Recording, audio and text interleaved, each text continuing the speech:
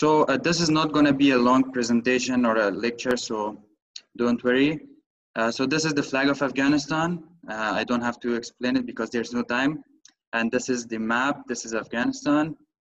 So if you see, there's Afghanistan and there's Turkey. So they're pretty close to each other, if you guys didn't know. And this is Barbados, where I currently live and where I'm currently speaking from. And it's somewhere around this part of the world, you know, very far from Turkey and Afghanistan. So basically, I come from this city, Kabul.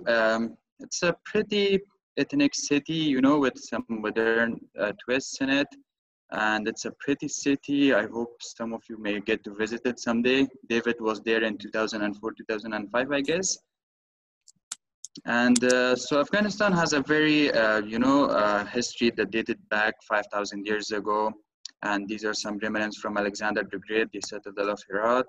And there is the Buddhist statues. It's very famous, and it's a trademark for Afghanistan when someone introduces Afghanistan. So basically, it's from the time that the Buddhists were here in Afghanistan. And then came the Islamic era, and these are some examples of the Islamic architecture. This is the blue mosque of the Mazar Sharif. And this is the minaret of the Jam. It was also an architecture of the Islamic era.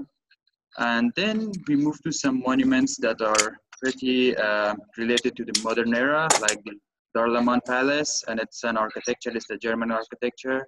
Actually, it depicts the modern conversion of Afghanistan. But these monuments were destroyed later in the war. But now there are renovation of these monuments, such as the Palace of Bahman, and this is the monument of Ahmad Shah Abdali, the founder of Afghanistan in Kandahar. Now, leaving the history aside, we don't need that. We'll talk about the nature in Afghanistan. So Afghanistan is pretty in a crossroad in Asia. So there is a lot of different climates in Afghanistan, such as the tundra climate, the snow, and people used to ski in this area, and different species live in this area. There are green valleys, and there are desert areas. Especially this area that I'm actually showing you is called Banda Amir. It's the largest lake in Afghanistan. There's another picture of it. And this is the Wakhan corridor. David has been there, he told me. And it's a very beautiful place, very green, and there are some areas that are mountainous and perfect for skiing and these type of sports. And these are some pictures from that area. And as usually that Afghanistan is depicted in media, there are also some deserts in here in southern parts. So now talking about some species that are rare and only specific to Afghanistan, not specific to Afghanistan, but to this region, Central Asia. One is the snow leopard. They are very endangered species. There's the alpine tiger. There is the brown bear and the Marco Polo sheep. There are some endangered species that are being hunted and they must be protected. There is the pistachio tree. It's very popular in Afghanistan, and I put it here because pistachio is also very popular in Turkey. So there are some climates that are similar between Turkey and Afghanistan, so these trees can grow in those places. And there is the saffron, the main product or export of Afghanistan. And Afghanistan saffron has been the world #1 since 2012 or 2011, I don't remember. And also there's a lot of ethnicities in Afghanistan, such as the Tajik people, and there's the Pashtun people, and some of the people, that's actually a guy from Nuristan. So there are a lot of diversity in Afghanistan. And talking about the food, there are a lot of similarities between Afghanistan and Turkey, especially the kebabs and the rice, the pirinç, you call it, right? And this one is especially the bottom right one is called mandu. It's a very popular dish, and there's actually a similar dish in Turkey too, but I don't remember the name. It's burak or something like that. This is a specialty. It's in the New Year. It's called afmewa. Yeah. So this is called afmewa. It's actually made up of 7 dried fruits, and it's a very delicious dish. But actually, this is a specialty for a festival in the New Year. And also the famous sports in Afghanistan that's only specific to Afghanistan and it's played nowhere else. It's buzkashi. It's like a polo, but a very brutal type of polo, not a civilized one. So yeah, this is my presentation. So hi guys, good morning. So sorry for the phone ring. So my name is Abigail Johnson and I'm 19 and I'm from Barbados. So as you've just seen, really, Barbados is like very small, like 166 square miles small.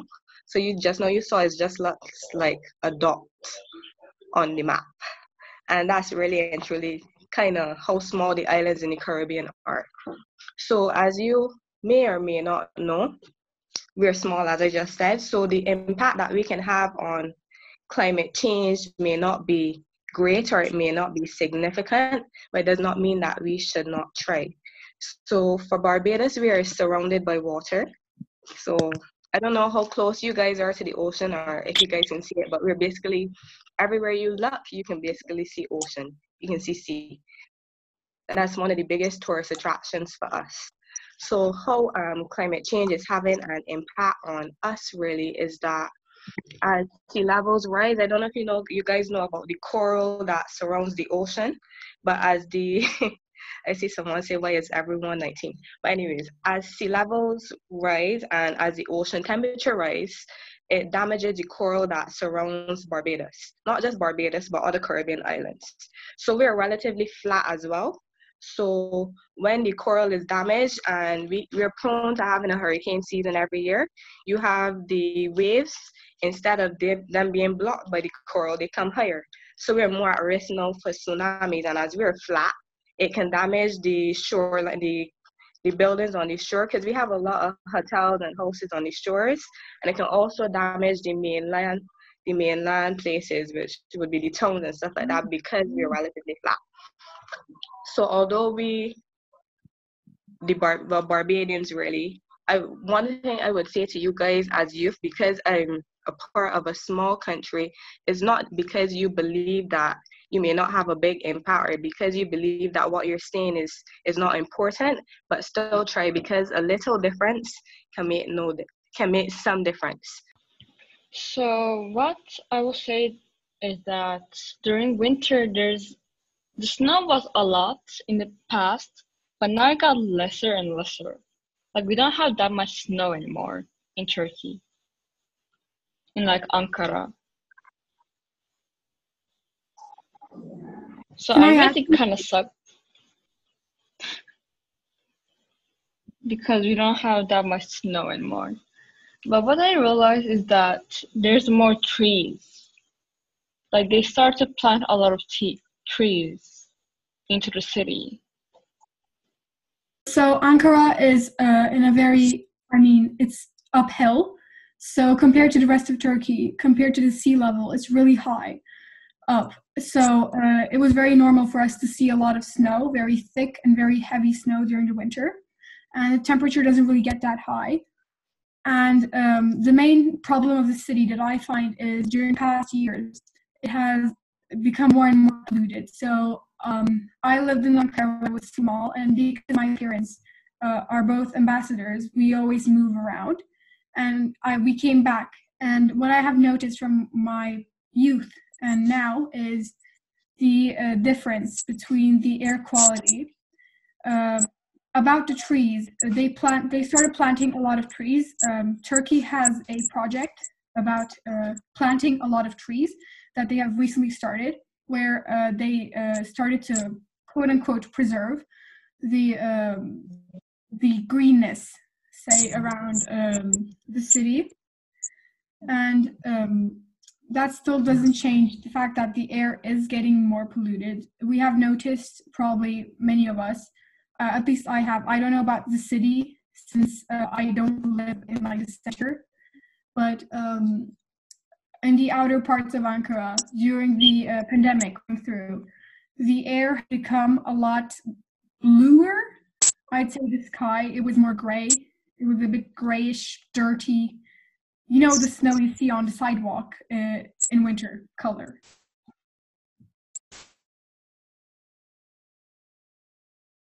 You can tell us why you think it is important for you to participate and share their voices as it relates to climate change and the impact that it's having on person's health or just global issues in general. So for me, really, what is important to you, well, for youth really, is because in the next 10 or 15 or 20 years, we are the ones who are going to be living on this earth. We are the ones who are going to be reaping the rewards for what was sold. So although we may not be, as young persons, we may not be the persons who are contributing the largest right now, we still have to advocate for our futures. We have to advocate for our health. And we have to advocate for better health, not only for us, but for the future generations.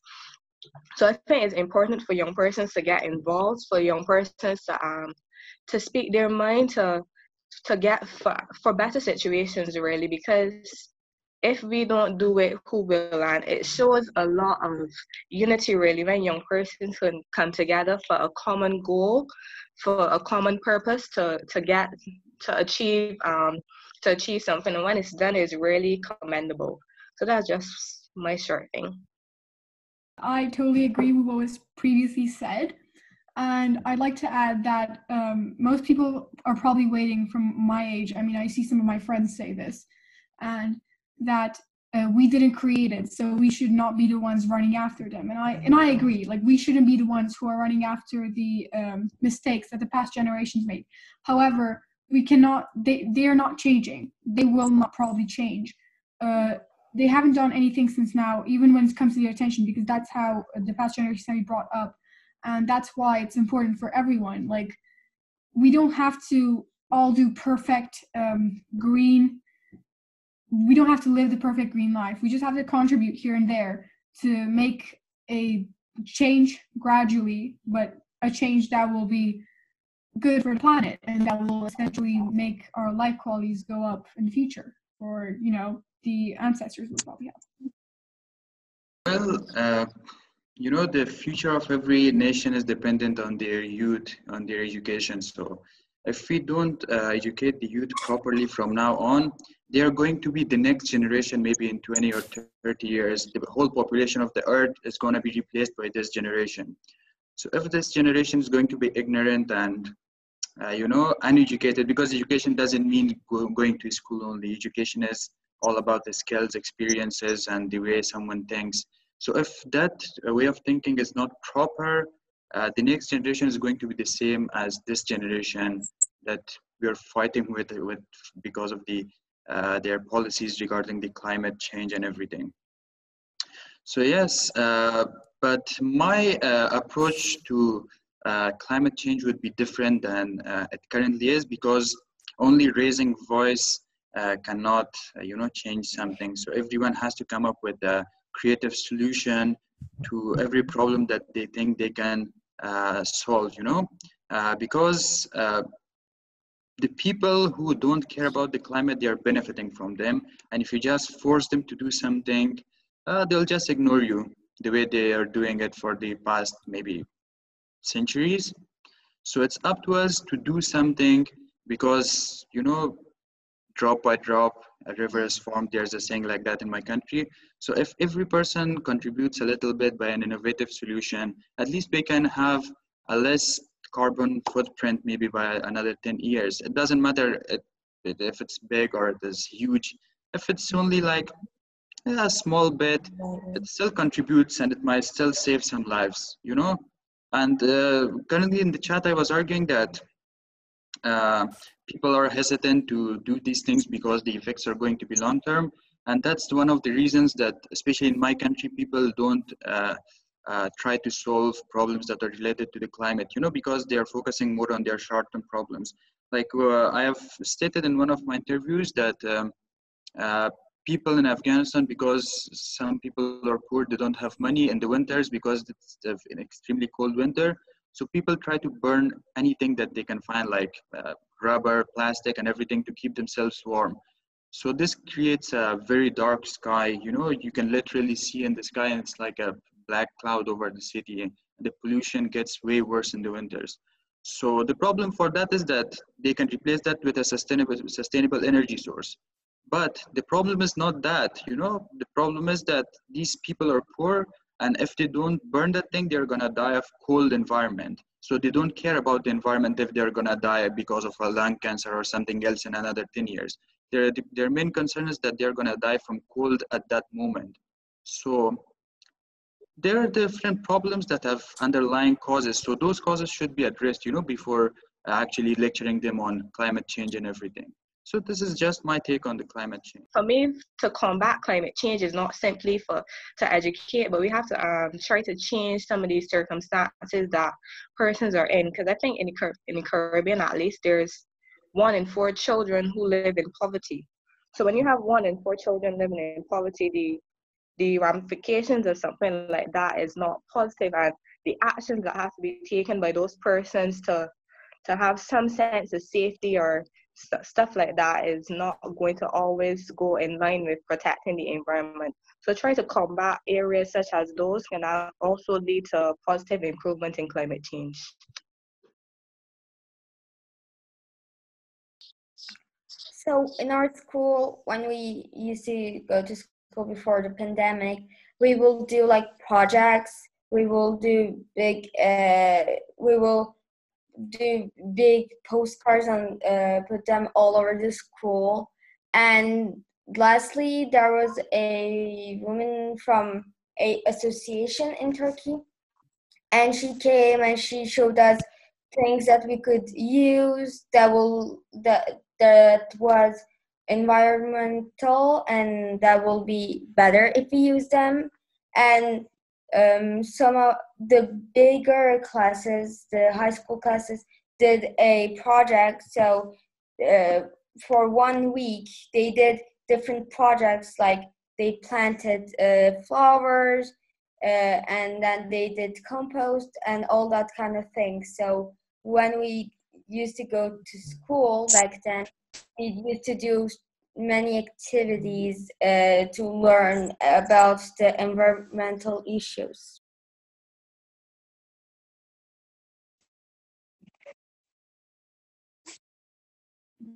That's great, yeah. Because yeah, yesterday we were speaking with a group of young people from Ivory Coast, Sierra Leone, and Barbados about some green school projects. Ashley, maybe you would like to share a bit of what we learned yesterday from those students, no? Of what kind of activities are planned in their schools on the environment.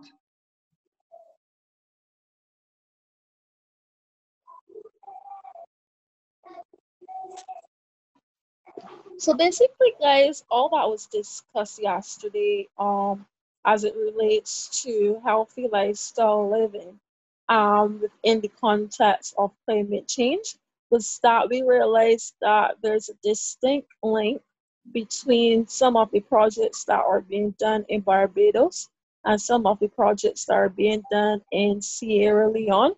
So we were basically talking about ways in which in schools across in our countries actually, that there are various types of environmental programs where students not only build while participate in the agricultural sector, but in the context of creating healthy lifestyle living and healthy environments for children.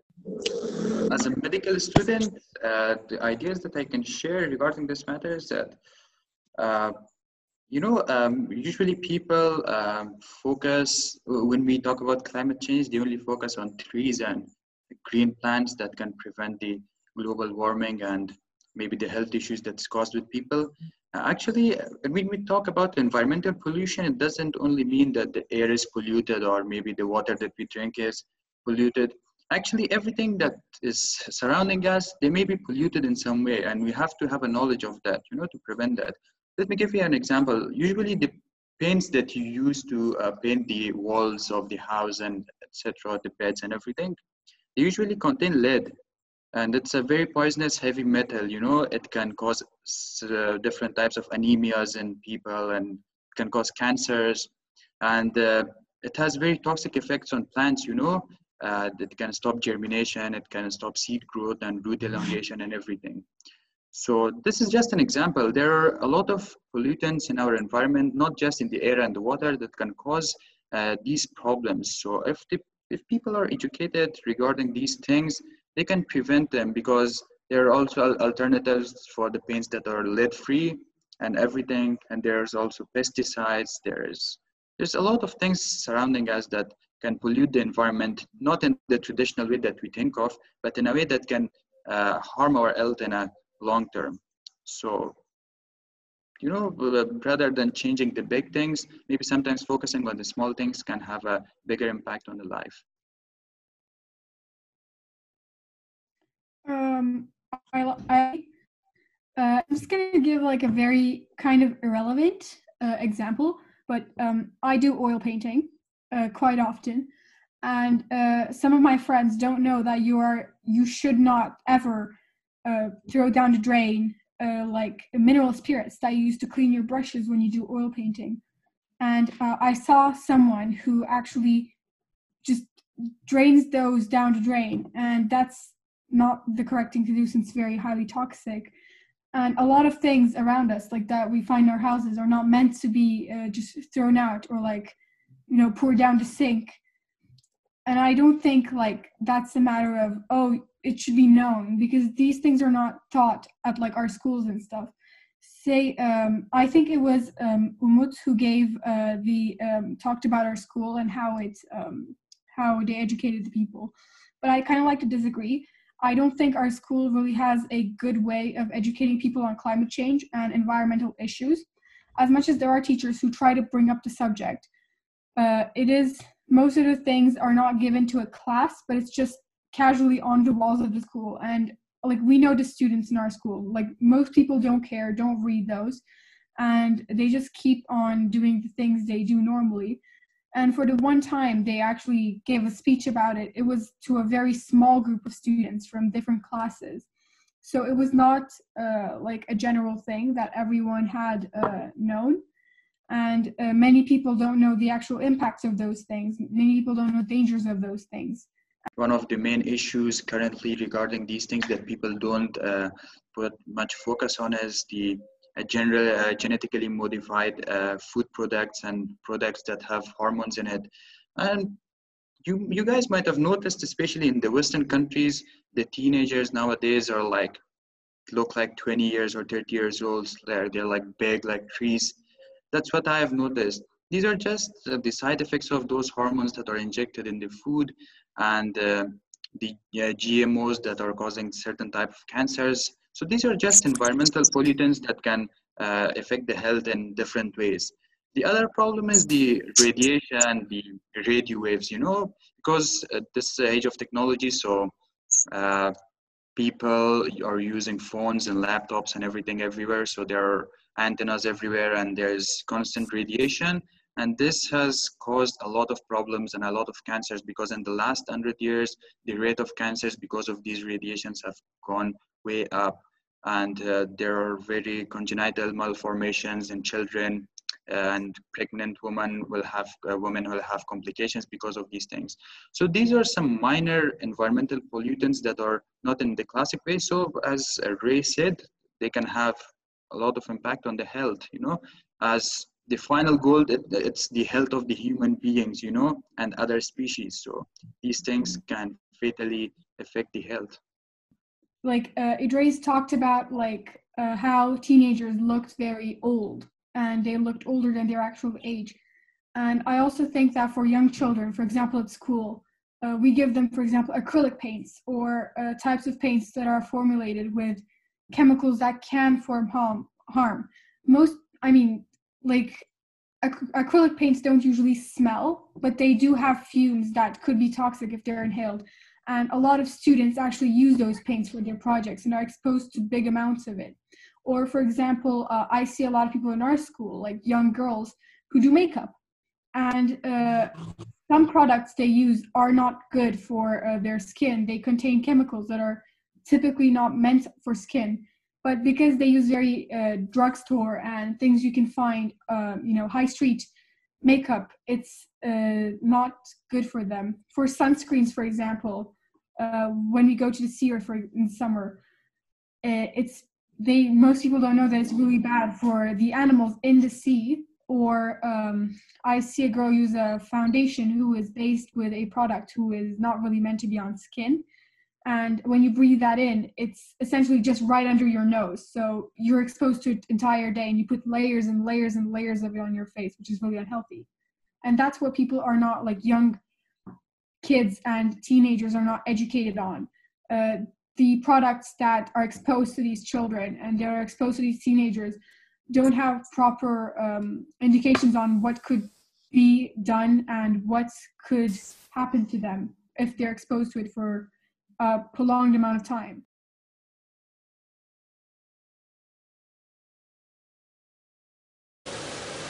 Hey, I'm Lizanne Roach. And I'm Letitia Roach. We are the Hey Ambassadors for beautiful island Dominica, which stands for Healthy Environment Friendly Youth. Do you know that climate change has a lot of effects on human health? Here are some effects. Extreme heat contributes directly to death from cardiovascular, respiratory disease, heat stroke, and can trigger asthma attack. Unhealthy air quality can cause watery eyes, coughing, difficulty in breathing, and lung cancer. Floods can contaminate our freshwater supplies and heighten the risk of waterborne diseases. Let's come together to have one voice for climate justice, because any harm done to the environment is harm done to humanity. We are here. I'm a human, and just wanted to, for the sake of all of us Earthlings out there, just wanted to say, we love the Earth, it is our planet. We love the Earth, it is our home. We love the Earth, it is our planet. We love the Earth, it is our home. Come on, everybody. I know we're not all the same, but we're living on the same Earth. Are we gonna die? You know what, Bieber? We might die. I'm not gonna lie to you. I mean, there's so many people out there who don't think global warming's a real thing. We gotta save this planet.